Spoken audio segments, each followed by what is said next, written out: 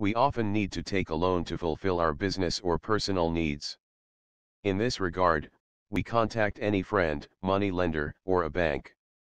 On the opposite side, sometimes our friends or relatives need money and borrow it from us.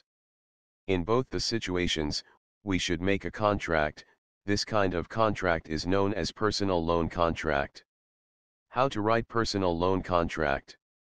The personal loan contract is a legal document that is often called a promissory note, which contains a promise from one entity to pay a definite amount to the second party either on demand or on a fixed date that is written in the agreement.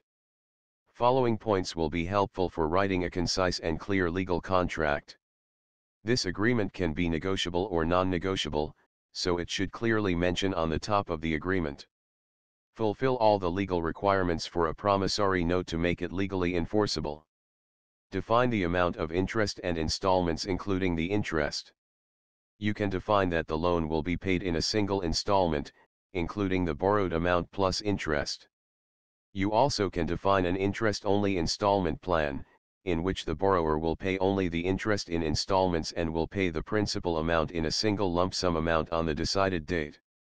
Start your contract with a title and then mention the names of the lender and borrower with their complete addresses. Add the negotiability of the contract.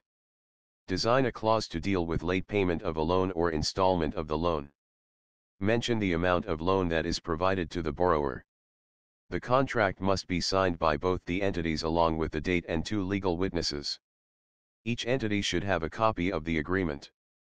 Create your own personal loan contract by downloading a free sample from www.contract-template.org.